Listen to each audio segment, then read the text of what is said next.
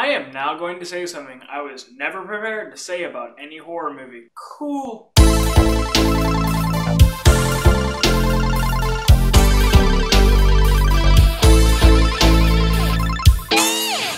Evil Dead. So this is based off of, or a reboot of, or a reimagining of, whatever you want to call it, of the Evil Dead series from, whenever Bruce Campbell was young. I actually never saw it. I kind of hate all horror movies, not gonna lie.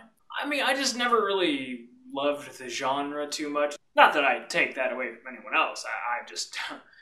They're just lame to me. But whenever I saw the Evil Dead trailer, it was like, it was just this right level of intensity that made me be like, wait a minute, Bruce Campbell doing a lot of stuff for this. Acting looks decent. And it's people screaming and getting violently chopped up, or something to that extent, maybe. Yeah, sure, I'll watch it. And hey, who knows, maybe I'll enjoy it. Maybe I can be that one asshole in the back who's like, don't go in the, don't go, she got cut. Oh, man, you see this? Boom, that was horrible.